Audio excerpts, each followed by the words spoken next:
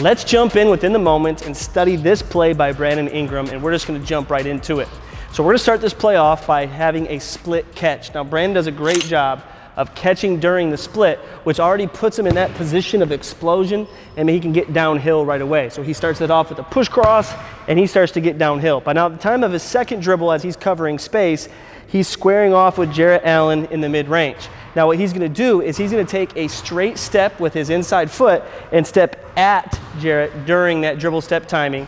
And then he can go ahead and cut that angle and inside step. We're not gonna cover that in detail, but that's a huge technique right there to be able to do a straight step and still swing that inside foot around the defender. So if we start off by squaring up with that straight step, now I gotta be able to inside step around as I obviously continue my dribbles. Now very difficult to do this with 5 dribbles going slow.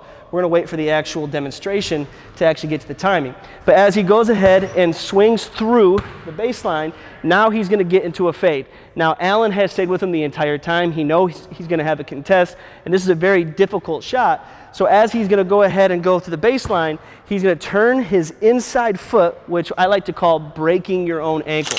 And so by breaking that ankle, he's gonna allow himself an easier way to go ahead and turn around into the shot. Now he's not gonna square all the way up. He's gonna use a balance kick for that. But that first step allows him a little bit of leverage to be able to start to slow down. And now as he gets his outside foot to that spot of the floor, now he can go ahead and get into the shot. Now even though this is a slight fade, he doesn't lean. Now what he does is he simply uses his outside leg to kick towards the basket. Some might say this is for the purpose of gaining space, and maybe that was part of Brandon's thought process, instinctive process in this play. But more importantly than that, this foot is what squares his elbow. With Brandon's ability to get himself halfway around with his feet, it's extremely important if he's gonna get his elbow all the way around to swing his shooting foot towards the basket. And in this case, I like to use something to hold myself accountable to. Now I'm gonna make contact with the box, just with my toe, to give myself added distraction, to make me feel like I have a defender, even though I'm not kicking a defender in the game. And overall, make sure I can focus on what's happening here to square myself up before I finally get into that shot. Now Brandon almost lands straight up and down, so he doesn't have to fade that much. So that balance kick is just part of the balancing process as he pulls off this play. And so if you were to go through all these details, here's what you'd want to make sure that you have in your game. You have to start with a split catch so you have added explosion. Make sure that you can square off a defender with a straight step, stepping right into their space, be able to get around them with the inside step. And of course, if you're going away from the basket and have to be able to square in the air, a balanced kick and maybe a little bit of accountability will help you pull it off in the game.